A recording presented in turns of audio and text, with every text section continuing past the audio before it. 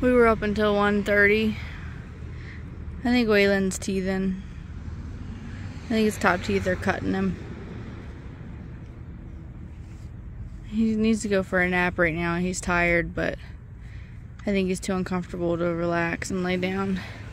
I got him a wet washcloth. It's cool. He likes to suck on it. I was thinking about soaking it in some juice, but he seems to do okay with the water. He likes to suck on it. I got him parked right here in front of the house so he can watch the cars. And as long as he's not crying, that's what we're gonna do for a while, because he was just crying pretty bad when I was trying to put him down for bed, so I'm gonna let him calm down.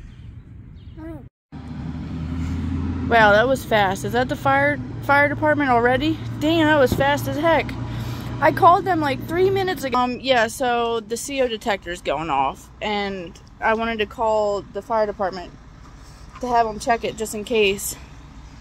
So we'll find out if there's carbon monoxide, because we changed the batteries in the thing, but it was still beeping. It's like a fire alarm, but it only goes off like 3 times. It goes like beep, beep, beep, beep, and then stops. So it's 10 o'clock at night, and I called the fire department.